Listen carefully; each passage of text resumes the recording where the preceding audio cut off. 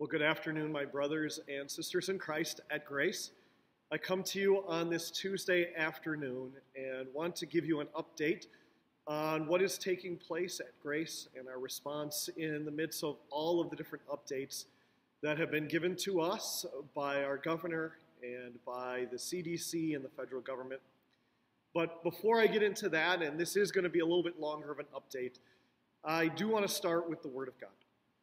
This past week, as our staff met, we talked about Paul's words in Romans chapter 8, where Paul says this, "And we know that for those who love God, all things work together for good, for those who are called according to his promise.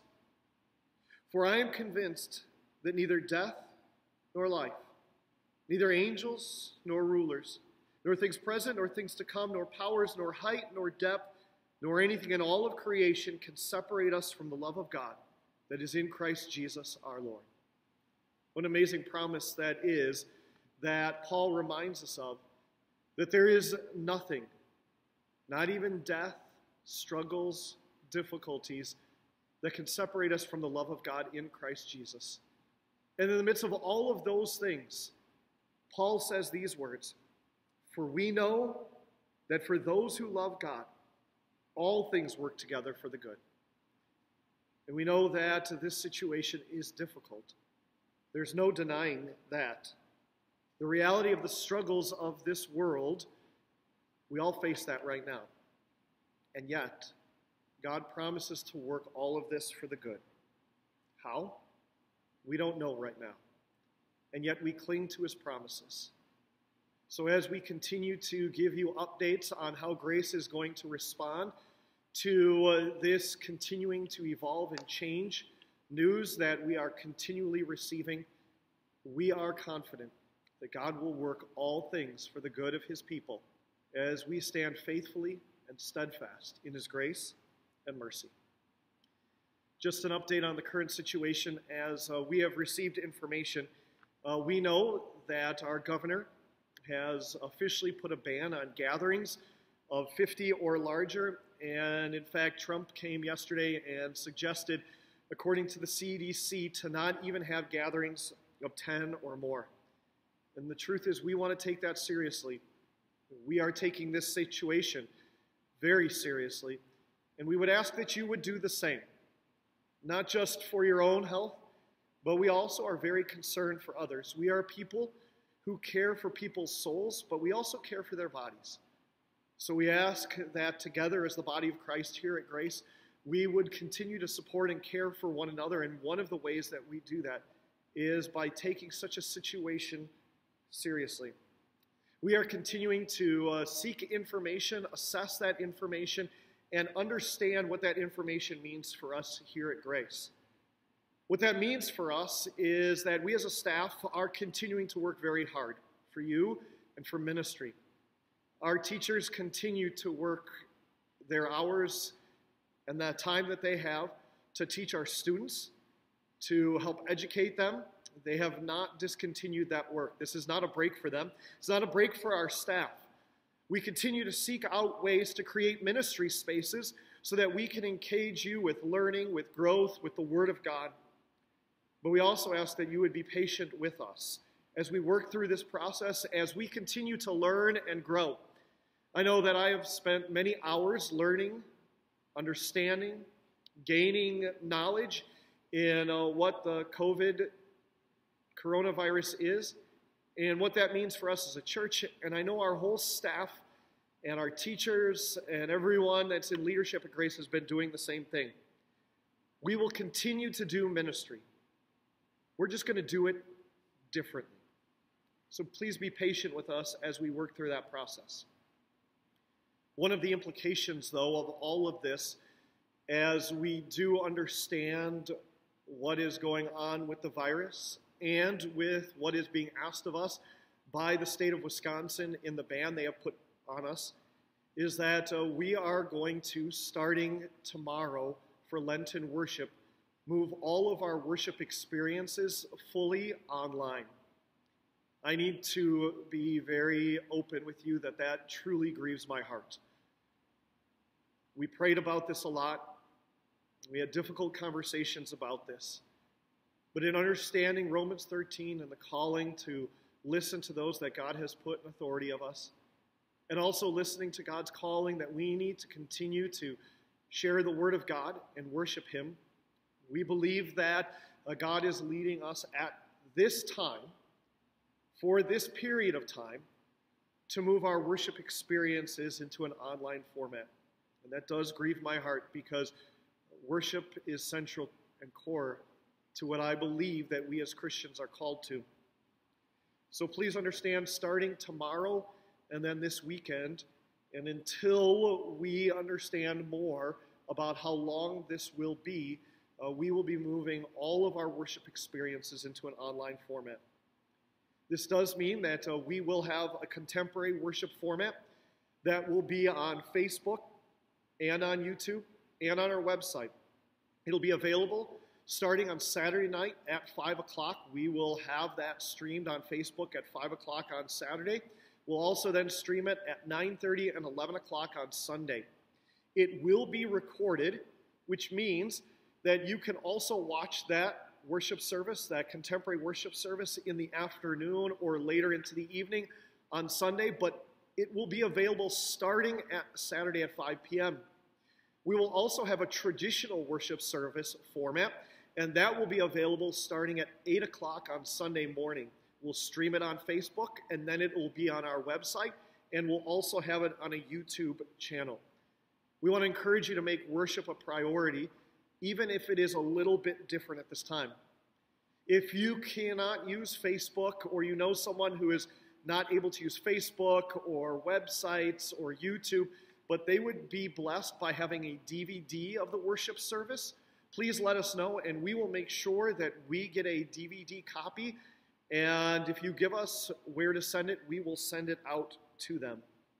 During our traditional services, we will have hymns, and we will do the things that we normally do during those services.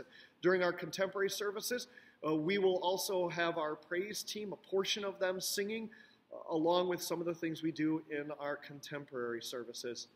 We will also have, during our contemporary services, a children's message. So you can look forward to seeing different faces offer that children's message. During Lent, we will also have our Wednesday services that will be on Facebook, on the website, and on YouTube, and those will be available starting on Wednesdays at 6:30 during that normal service time. To supplement this online worship experience, because we know it's different when you're worshiping in your home as worshiping gathered together as the people of God inside of this space that He has blessed us with. So we want to provide some things for you as God's people. The first thing is we're going to provide a guide for how to create a worshipful experience in your home. So that'll be available online. We'll also have links to that in Facebook and on the YouTube channel. We're going to have a prayer request form that will also be a link that'll be on Facebook, on the website, and the YouTube channel. We will also have links to our worship bulletin that you can download for the service, along with the Grace News and all the information that we will continue to update there. Along with that, we will also have links to the online giving. There is also, if you are not comfortable using online giving, the opportunity we will have a drop box, a locked drop box outside of the church to drop off offerings. You can drop it off at church during the normal office hours, Monday through Friday, or you can drop it in the mail. We do encourage you to continue to prayerfully consider your generosity to Grace and to ministry, because a ministry is still happening. Your servants here at Grace are continuing to provide ministry for you. Our teachers are continuing to provide ministry for our students, and we encourage you as God's people to continue to provide the generous support that makes these things happen. So again, you can do that either online or in a drop box outside the church office, or drop it off at the church office, or you can mail it in. One of the things we know that we cannot provide in an online format is communion.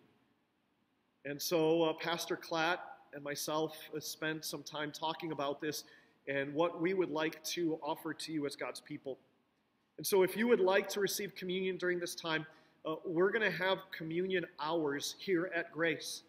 So just during our communion hours, you would come to the front door, come in through the front door. We will have those open for you. Ask that you would use hand sanitizer as you come in.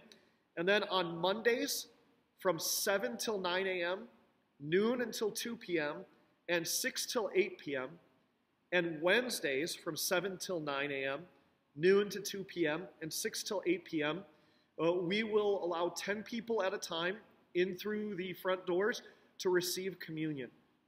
So we want to encourage you, as this is one of the ways that God delivers to us his gifts, to prayerfully consider coming during some of those hours. Again, Mondays and Wednesdays from 7 to 9 a.m., noon to 2, or 6 to 8 p.m. to receive God's gifts in his very body and blood. We know that there are changes in ministry. One of those changes is, unfortunately, our women's retreat has been canceled, has been the suggestion of groups that meet together. But to try to continue to provide ministry for you, we're going to have daily Facebook devotional times that will be 5 minutes or less in nature, that different ministry staff will provide for you on a daily basis besides Wednesdays and Sundays when we will have worship. We will seek to provide weekly updates on Facebook. So I hope to come to you on a weekly basis on Facebook, via email, and on the website to update you on what's going on. Because we don't know how long this will continue. We pray that it is for but a short period of time.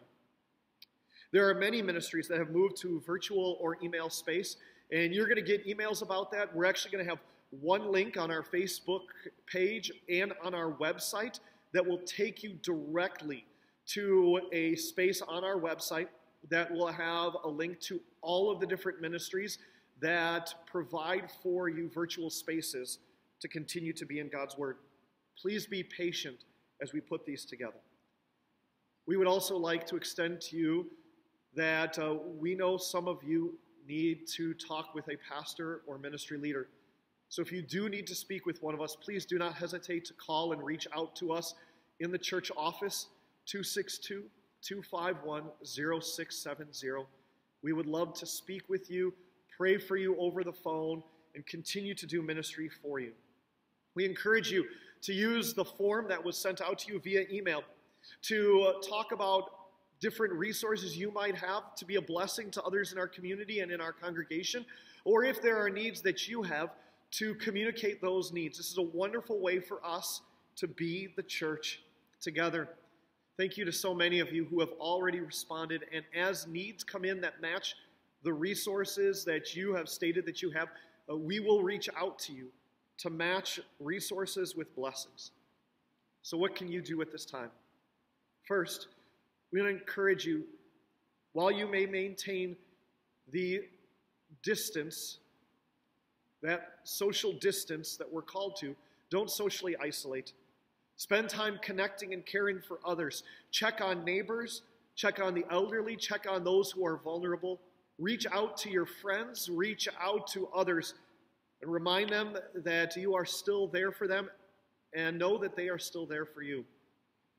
And second of all, use this time to grow spiritually. Increase your prayer life. Spend more time in God's Word. Prioritize worship as you now have access to those worship services online.